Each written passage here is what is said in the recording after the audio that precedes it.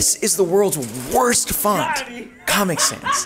Here's where it came from. So in the 1980s, this dude, Vincent Conair, is a university student in New York City. He's like this young, rebellious fine arts student, and he spends most of his time touring art galleries in Soho. He has this idea. He's like, the difference between good art and bad art is whether or not you stop to look. If you stop to look, it's good. If you don't, it's bad. So he graduates college and goes to work as a typographic engineer at Microsoft. He was asked to make a playful font for their new program, Microsoft Bob. And he was like, huh, playful.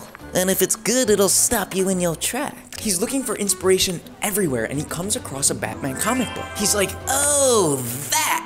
So he takes the Batman font to his computer and tries to draw something similar. He delivers Comic Sans to his boss, and his boss hates it. He wanted something straighter, more typographic. But Vincent isn't phased. He knows his font is weird. It stands out. And by 1996, it was pre-installed on every Macintosh computer.